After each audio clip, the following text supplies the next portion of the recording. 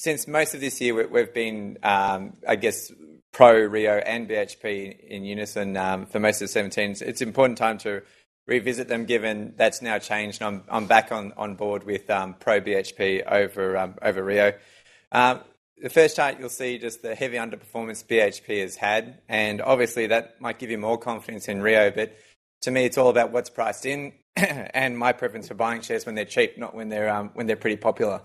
So I attribute the difference in their performance mostly to the differences between what the oil price has done this year and the ALI price. So you'll see there on the chart, the next chart, that I've got the share price performance of both Rio and BHP overlaid with the aluminium price and the oil price. And what you'll see is an extraordinary correlation they have with those two commodities. And what are they to each of the businesses? Both of them, for both Rio and BHP, iron ore is by far their largest division. And second to that for Rio is aluminium, and second to that for BHP is oil. So what you typically get with most global investors or the big end of town is that they typically trade them on the understanding that iron ore neutralises between them, and then you've got their next biggest division driving how these big investors think about them. So that's very important, obviously, given how weak the oil price has been lately. And to me, that's driven most of the underperformance. So what do we think about oil? I know I'm well known for being bullish on the oil price, and particularly so at the moment. What's driving that contrarian call at the moment is the fact that we've had a real record surge in net short positions in the futures markets. It's been my view over the last 6 weeks that that's been driving the real strong bout of weakness we've had in the oil price, and where it might initially seem as a negative indicator. When it sort of reaches those peak levels, what you can get in reverse is any upside move in the oil price, which we've seen over the last few sessions, you can then see a lot of pressure come on those shorts. And if they start to close and go back to a more neutral balance, then you can get a double kicker on the way up for whatever that underlying security is. So in this case, the oil price. So with the short positions now at a record high, and really oil market fundamentals continuing to improve, US production is increasing. I know that's definitely something people focus on, and it's true, it is increasing and it isn't likely to go away. But at the same time, there's more than enough demand growth across the global market. World GDP is still supportive of positive growth in commodity consumption, and neutral or balancing production from elsewhere, for me, to compensate for that extra production from the US. So positive view on oil. Then when you put the businesses actually next to each other, you actually see a stark difference in the way they're spread across markets. Not just in the commodity markets they're spread in outside of iron ore and copper, but also just in the weightings they have. So for Rio, overwhelmingly there, you'll see the EBITDA, almost 75% of it is driven by iron ore. And that, to me, is an overweight position, well beyond what you would hope for a global major in terms of just giving you security or confidence around the continuity of earnings throughout the cycle.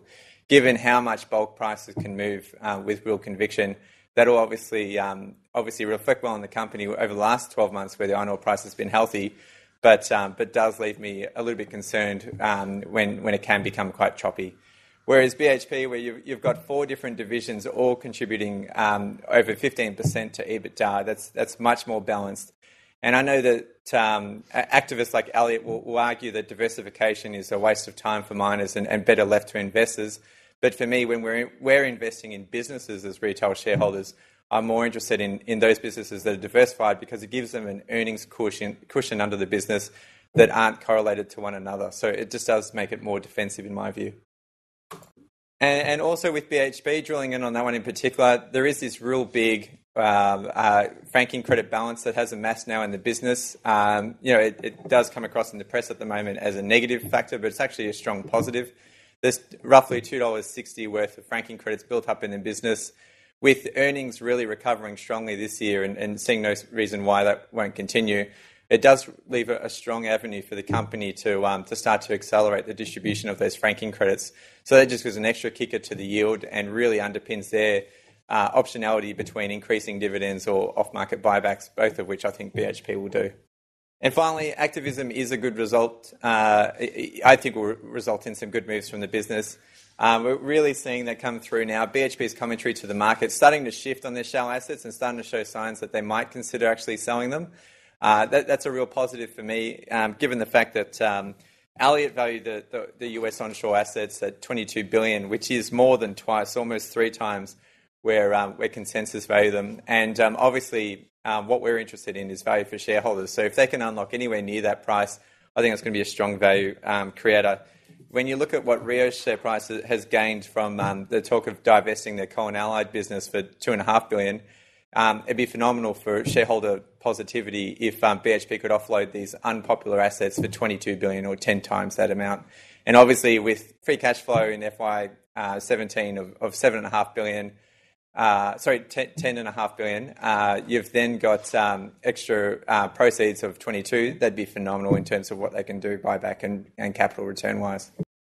So with that, I'll wrap up. But yeah, just once again, that underperformance in share price has given me confidence that our price target of just over $28 for BHP is good buying at these levels.